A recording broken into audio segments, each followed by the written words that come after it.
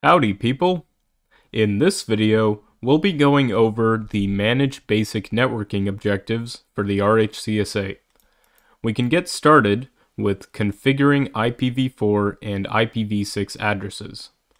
So just give me one moment to get my recording set up. Okay, so unlike the usual videos, we won't be using the lab today, but rather a virtual private server. This will be a great example of a realistic situation where you would need to configure static IP addresses. So anyways, there are two tools that we should be aware of, nmcli and nmtui. These are the commands we use to configure the network manager service. nmcli is a purely command line oriented tool, and nmtui is a TUI, or text UI. The latter one is definitely the more intuitive and easier to use, and if all you really care about is configuring some simple addressing and stuff, it works pretty well. But in this video, we'll still work with both of them because nmcli is definitely the more powerful command, and it's worth our time to be aware of it while also knowing how to do things fast and easy in nmtui.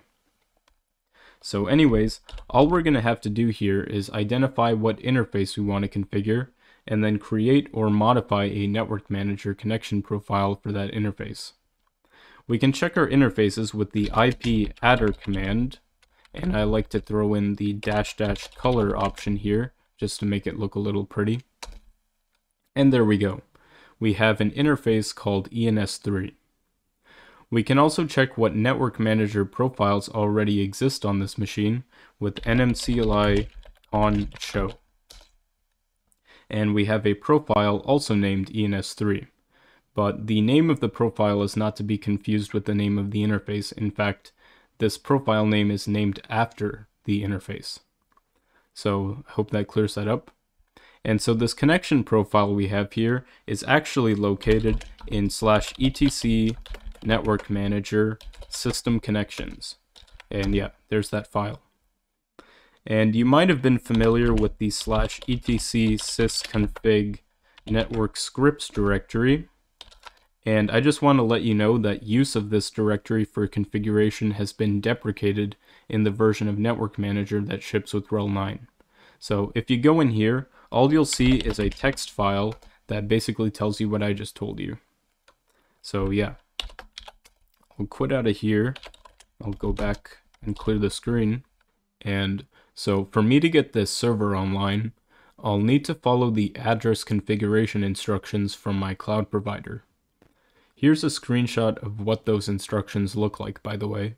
It's pretty standard stuff. So we can start the easy way by using nmtui. So I'll just open it up as the root user and go to edit our connections, ENS3, edit, and okay then.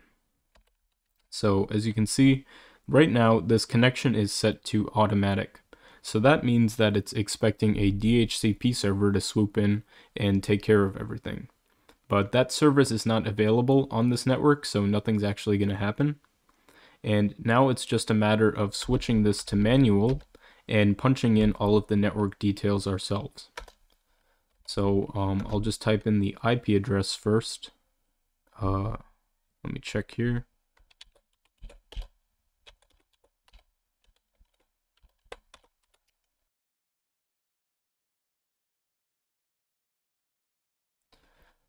Before I cut out the rest of me just typing, I just wanted to show you that I had to use a calculator to get the CIDR notation of this network from the subnet mask given by the cloud provider.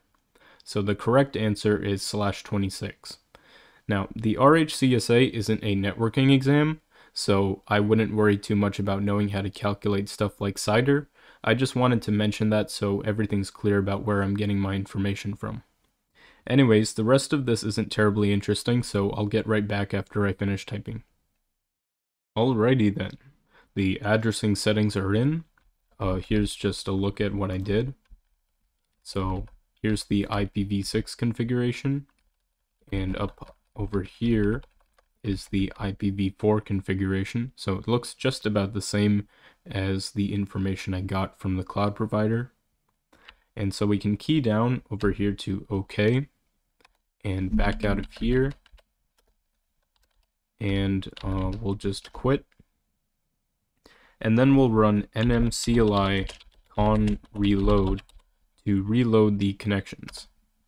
And it also might be a good idea to run systemctl restart network manager just to make sure that all of our changes took effect. And now let's give this a try.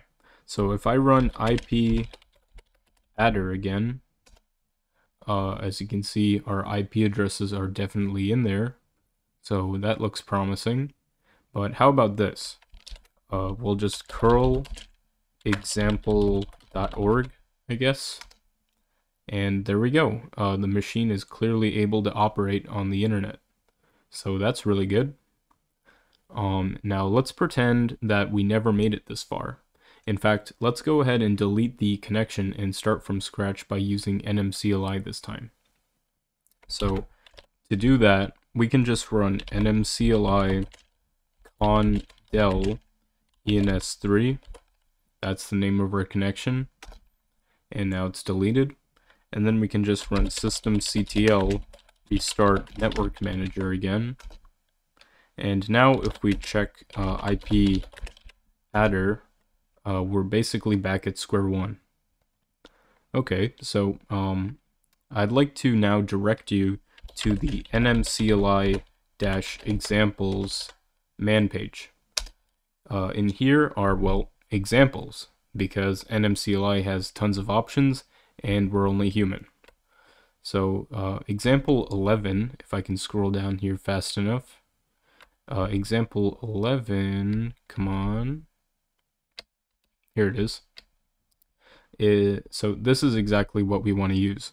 Like, I already have taken a mental image of what's going on here, but of course on the exam or just in daily life, you're free to refer back here if you ever want a refresher on how to add a connection with nmcli, especially an Ethernet one like this. So yeah, I'll quit out of man.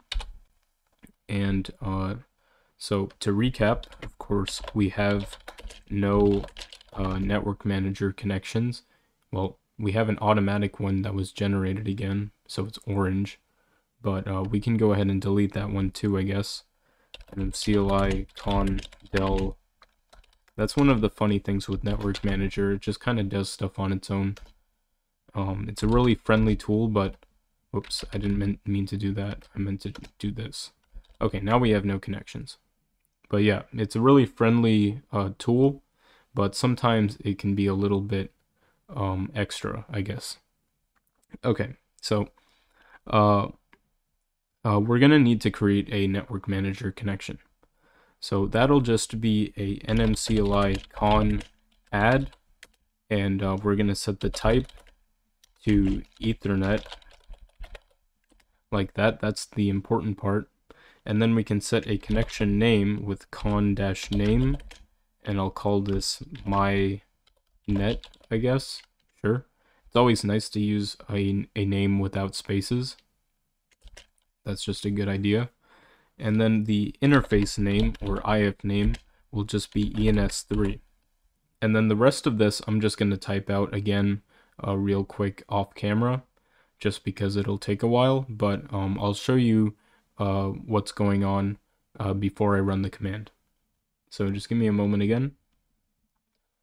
Okay, so I'm back, and hopefully the line breaks that I added in here make this a little bit easier to read. So before I run this command, I just want to go over just making sure that the pattern here is clear about how these options work. Like, for example, the IPv4 gateway is called GW4, well, the IPv6 version is called GW6, and so on. Like, the only exception here is that for DNS, it's like IPv4 instead of just IP4, and IPv6 instead of just IPv6. So, I mean, the reason why these are named the way they are is because of how the configuration file is laid out, I'm guessing. So it's not like we can change that, but I mean, the man page is always there and it's really helpful. So yeah. So we can just run this, and we're going to wind up with a very similar situation to our first attempt. So if I run nmcli con show, we have our new mynet, and if I run nmcli con reload and systemctl restart and check IP adder again, we can see here that we are back in business. And so we can also try curling example.org again, like why not? And clearly that's working as well. So this is just excellent. And I mean, that's about all for this objective. We can take a look at the next one in a future video. I mean, like, it's actually about configuring hostname resolution, which I already made a video about, but I can quickly review it again a second time, like, why not? I can at least do it in a more concise way than I did it before. And yeah, so stay tuned for part 2, and thanks for watching.